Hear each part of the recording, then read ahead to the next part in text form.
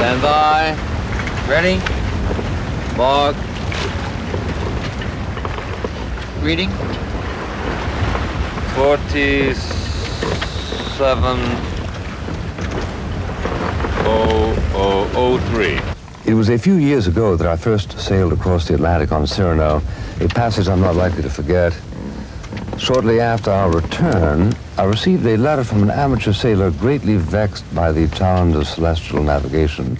He asked where he might find a totally comprehensible essay on the subject that would equip him to navigate celestially. I replied that so far as I knew, no such treatise, absent the full explanatory textbooks, existed, and gave it as my opinion that the principal reason for the failure of those I have read is that they endeavor to explain to the reader why celestial navigation works rather than simply how it works. I took this as somewhat of a challenge, and it became my ambition to devise a method of navigating celestially that can be used by anyone who could read simple English. What follows is my own set of instructions on how to navigate celestially. Before we get into details, here is a preview of the overall procedure. First, we'll take a sight of the sun, noting the reading we get from the sextant and the exact time of day. Then we'll look up the location or geographical position, as they call it, of the sun in the air almanac. We will then assume a location for our vessel, our so-called assumed position. Next, we'll refer to the tables to find out how far from our assumed position we were at the time we took the sight and in what direction. Finally, using this information, we will plot the exact position of our vessel. Let me suggest that you play this exposition through once just to get the feel for it, then play it through again, following along with the enclosed worksheet, which records the step-by-step procedures. Go back through the exposition as many times as you need to, pausing whenever you like in order to digest the information. Soon you will be able to go to sea and set out from anywhere in the world you want to and arrive at your destination. Now, to begin with, let me give you a few generalities. There are several systems of celestial navigation. If you learn one, it's easy to adapt to others. I like best HO249 because it's the easiest.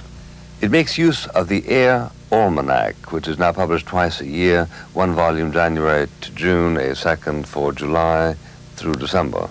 The purpose of this almanac is to tell you the geographical position at any given second of the day of the sun and various stars and planets. Now, stars are nice to navigate by, but they are harder to spot, and you need to work much faster, so for now let's concentrate on the sun. Now, you should understand what the geographical position, or GP as it is called, actually is. If you were to draw a line from any celestial body, the sun, stars, etc., to the center of the Earth, the point at which that line passes through the surface of the Earth is that body's GP. Now, this sextant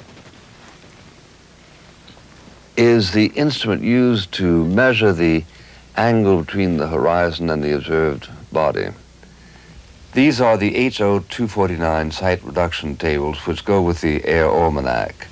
The purpose of these tables is to give you the difference between the assumed position of your vessel and the actual position of your vessel based on the angle your sextant gives you. Celestial navigation, like some forms of logical argumentation, functions by proving that you aren't where you think you are and giving you the exact measurement of your misjudgment. In order to know the GP of the sun, you must know the date and the exact time of day. For conceptual convenience, in celestial navigation, it is assumed that the Earth is motionless and that the sun is continuously moving around it. In the course of 24 hours, the sun travels 360 degrees right around the globe. This means, figure it out, 360 degrees divided by 24 hours, that in 1 hour, the sun moves 15 degrees. On a 24-hour clock, such as they use in the military, the hour hand moves 15 degrees around the circle of the clock face every hour. And when we are traveling from one longitude to another, we move our watch forward or back by 1 hour for every 15 degrees of longitude traversed. There is one thing we must clarify before going on. We are dealing with two different kinds of measurement, both of which are called minutes. One of them obviously is time, the other is degree of arc. Minutes of time are of course divided into 60 seconds. The seconds of time are very important because it takes just 4 seconds for the sun to move 1 nautical mile across the surface of the Earth. Minutes of degree, on the other hand, are divided into tenths in the almanac, and these tenths of minutes of degrees are almost negligible, as they are equal to approximately 1/10 of a nautical mile. So we can always round off to the nearest minute of arc. After all, we're not plotting the location of an oil rig.